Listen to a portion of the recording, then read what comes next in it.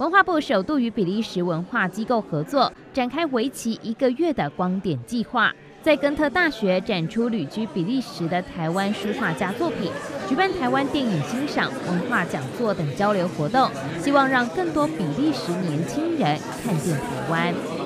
This project is co-sponsored by Taiwan's Ministry of Culture and Ghent University in order to introduce Taiwan's multifaceted culture to the Belgian people.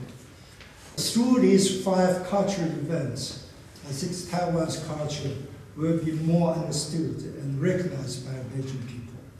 This event is significant because all efforts to develop long-lasting cooperation can only be successful when built on sustainable personal relationships. And the 2016 Taiwan Spotlight project provides ample opportunities also to strengthen existing relations as well as to develop new friendships. I'm therefore confident that this initiative will yet again prove to be a milestone in our cooperation between Ghent University and Taiwan.